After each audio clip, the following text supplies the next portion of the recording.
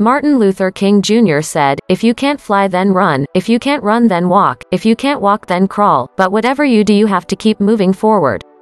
What are your life examples of this? I rode my bike across the US.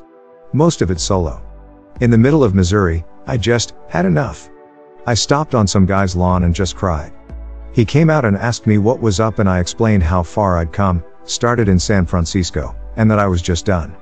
He told me to ride into town, I think Springfield, which was only 10 miles away, and take a few days off and rest. Which is what I did, because hey, one more day wouldn't matter, and the worst that would happen is that I'd pack it in and go home. Well, a day of rest seemed to be exactly what I needed. I spent a whole day, or most of it, anyway, in blessed air conditioning, ate all the food, drank all the water, and was more or less ready to go again. I took a few more one-day breaks between Missouri and Williamsburg, Virginia, which really helped me out. So yeah, 1 step back, 2 steps forward. Exercise. A couple months ago I was crawling, now I'm walking. Doubt I'll ever be flying, but at least I'm stronger than I was. After my mom died, I set a single goal to do something productive each day. For a while it was getting out of bed. Then it was brushing my hair. Then it was cooking something to eat. As each little thing graduated from my thing for the day to just habit, I would add a new thing. It took a while to be functional again. It really did feel like I was crawling when everyone else was running. When I was 22 I lost my leg due to a suicide attempt, and becoming an amputee as a result of my own stupid actions was extremely difficult, but I decided I was going to keep living and really see what I could do with the time and resources I have. I always thought I was too stupid and ugly to do anything with my life, but once there wasn't much left to lose I got my beep together, stopped being a victim, and now I'm 25, going to school, clean and sober, no friends or girlfriend or family really, but I'm content being alone with my thoughts, and I think my prosthetic looks pretty badass. This is going to sound stupid to most who haven't been through it, but my ex-husband of 17 years cheated on me with my best friend. It's all so cliche. We had 2 preteen boys that he didn't want anything to do with. Somehow I kicked him out of the house. Didn't accept his fake apologies.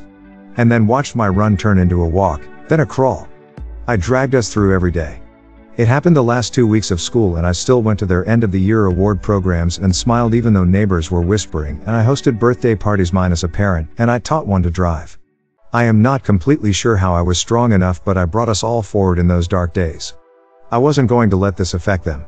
And now, even with their dad living 3 miles away with his new family and acting like they don't exist, I crawl with them on my back. Edit, I really appreciate all the kindness. It's comforting to hear the positive thoughts, as it's often so isolating. I can't believe I received so many comments. I plan to read and respond to all. Oh, and the awards. Wow. Never got one of those before. My career. I feel like I'm flying now, but holy smokes, did I start off as a slow crawl though. Edit, I work at an IT company for everyone asking. My entire life. I have some unnamed inflammation issue. I wake up every at a 4/8 pain level. I've never not been in pain. Been suicidal from it before. But beep, I get up. I go to work. Being gluten/dairy free helps a lot, but sheesh. Some days I shower laying down. Lots of days I don't even have the energy to play video games after work. Not sure if it's spite or what that's keeping me going. But I'm still here, and I'm still going to live my life. Also, invisible disabilities suck. Edit, yes, I've tried keto/carnivore Peterson diets. If it's more than 2 years old, I've tried it. Might as well ask if I've tried not being poor, as well as those things are expensive. I get that you want to help, please accept that asking if I've tried fad diet doesn't help. Edit 2. Beep off. With the you should try X and have you tried Y? Like everyone else who has something like this. The answer is yes. Yes, I've tried it. Out of 200 plus comments/messages I've had one unique/new suggestion. And after the most basic of Google searches, that one was definitely not the answer. Living TBH. My parents never believed, and still don't, that depression is a real thing, so they never got me help when I was younger. I'm 30 now and still crawling on. My wife died June 2015, I lost my job the same moment she passed because I was her in-home caretaker for 3 years because she was in a persistent vegetative state. I got addicted to methamphetamines again after 22 years of sobriety.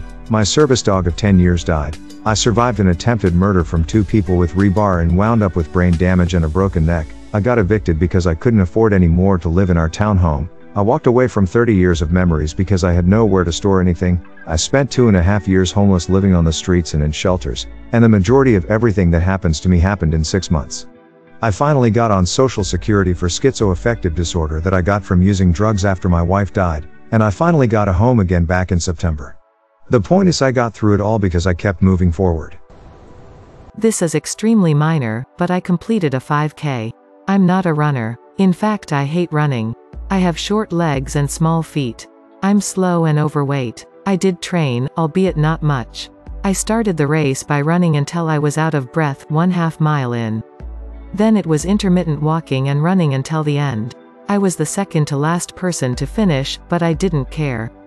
It was one of the best highs I've ever had.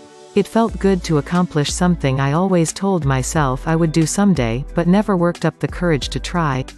I was proud of myself. A while back I was trying to make an app. Learning from scratch, it was hard to find time around work, friends, girlfriend, etc., but I had the mantra of asterisk, if I've only got 10 minutes then do 10 minutes asterisk. The actual 10 minutes didn't achieve much, but it kept it in my mind, and when I had a spare couple of hours, I was in the mindset to do that couple of hours, and over the months my project gradually grew and grew. Eventually I got out of the habit and the app got less and less attention, so it never got finished.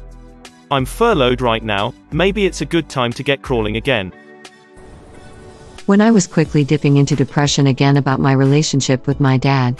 It was slow to recover, it was painful, but I didn't go back without going forward afterwards.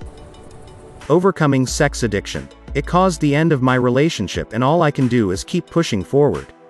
If I stop the momentum, I will be stuck at square one in the pit of despair. I will do better every day from here on.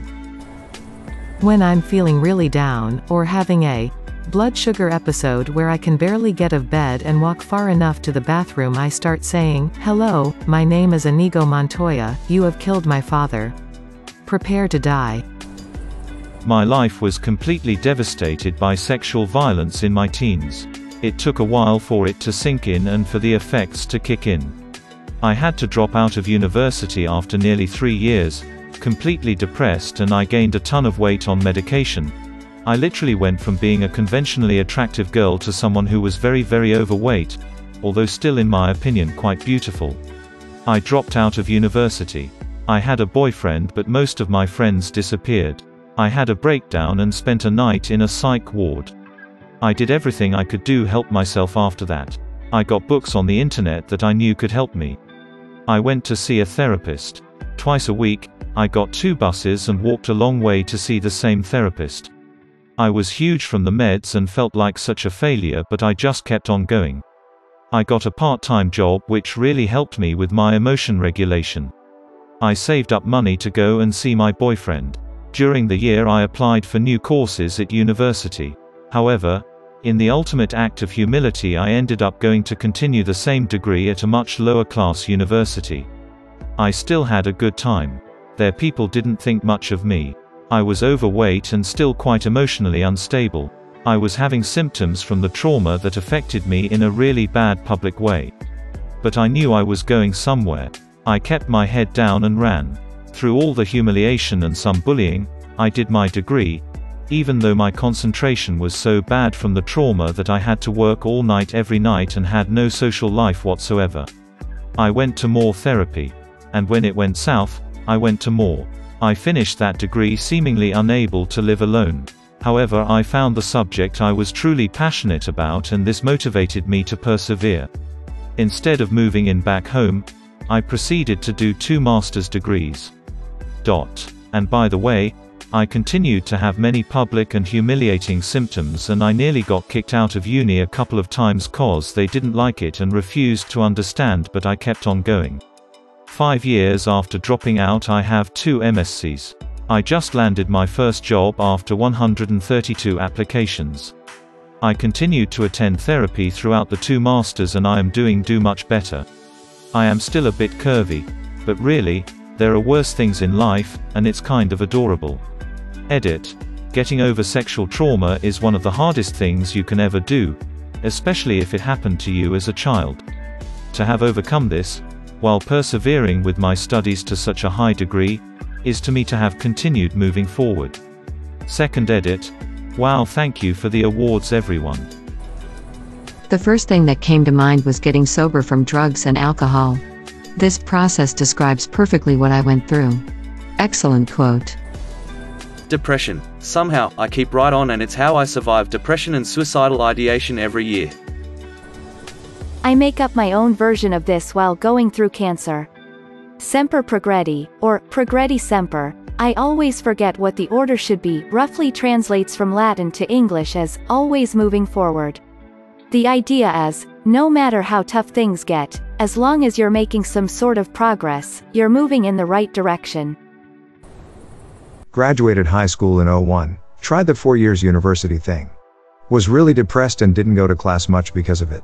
After the first semester dropped out and enlisted. 3 years later I'm medically discharged.